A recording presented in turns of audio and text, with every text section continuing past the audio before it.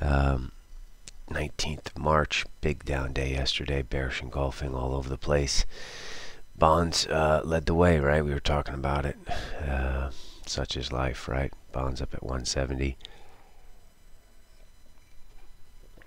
You know, what are you going to do? People are going to flee equities. People are going to buy some dollars. Let's just take a closer look here. Here's ES, all-time high, post Powell, 39.77, down to 3,900. Core shorts the way. 38.90 is important on the day, and if you want to add, you want to wait for that point. Kiwi yen, we've been talking about this fucker for a long time. We were talking about it when the trend line was at 77.05. Now it's at 78.90.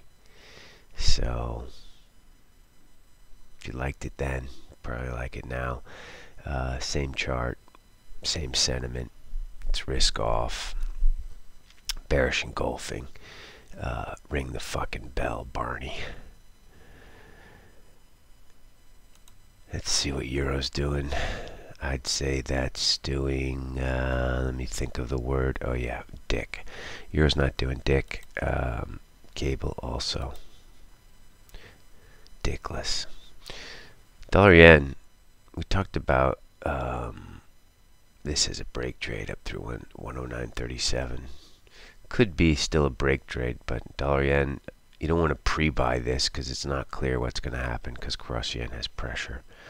So I just lay off dollar yen. If you want to do anything with dollar yen, here's a nifty trade for you. Buy through 37. Sell at 110 the figure. And then sell again 110.05 to get short. Your average will be, I don't know, 110.78. You'd be fucking happy like Larry. It's a good little trade idea for you. Let's look at dollar ZAR, see if that bullish, bearish, bullish engulfed. It did not. It's like not doing much. Nothing really to see here in dollar ZAR. How about Kiwi? We've been thinking about this 71 cents level for like, I don't know, 1, 2, 3, 4, 5, 6, 7, 8, 9, 10 days. Now we're going to get some sort of right shouldery thing. Spooky, spooky. And finally, what the hell is this? Dollar China.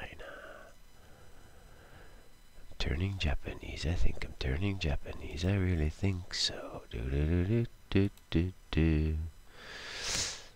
Of course, CNH is Chinese, and I'm pretty sure there's a pretty bad rivalry there. Anyone read that book about Nanking?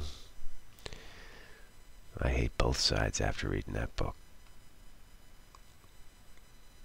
War sucks. Yeah, dollar China not doing much. So I don't even know why we're here. Bitcoin cannot hold 60 G's, but it's doing nothing. 57.7, nothing to see there. Ethereum also dicking around. Both Ethereum and Bitcoin look like they need to go left a little bit here. So, you know, be careful. Oh, crude. You slutbagger. Wow. 58.30 through the trend line. Who's your daddy? We're not short. My lord. Look at that. Just more risk off, right? I mean, people are talking about there's no way we're going to use as much gasoline. Even coming out of this COVID mess. Crude's totally mispriced. I don't really understand. As you all know, I suck at crude. So anyway, let's go to the big driver here. The yield in tens, 175 was the high. Big throbber there. If you're not short bonds already, don't sell them here. Getting a little bit stretched, but this thing will eventually, I think, go to 2%, maybe even 2.25. So I guess you're better off selling rallies in ZN than just smacking the pony on the bid. But if you're just thinking about getting short bonds now, you probably should just think about something else. Maybe Kiwi yen's a better thought for you. But that said, if you're thinking about getting short bonds now, you don't even know what Kiwi yen is. I don't know. You probably shouldn't trade. Put the gloves down there, Jimmy. Listen, I've said enough. You see what we're doing here. Core short ES.